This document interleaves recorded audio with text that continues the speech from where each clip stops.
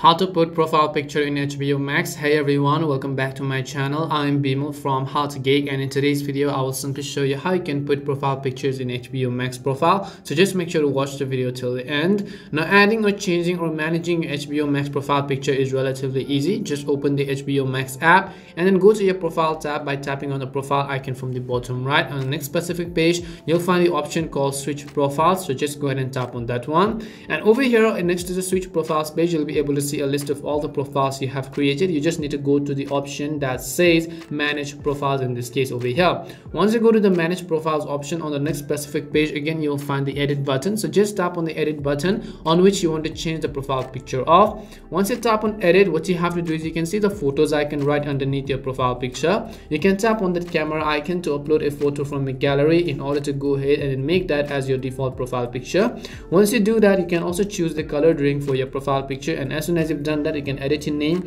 and tap on the save button from the bottom right to change your profile picture or put it on HBO Max profile. That's all it takes to put profiles on HBO Max profile. We hope the video was really helpful, and if it did help you, make sure to leave a like and subscribe to our channel. And if you have got any more questions, feel free to leave them down. Thank you very much for watching, and see you soon in our next video.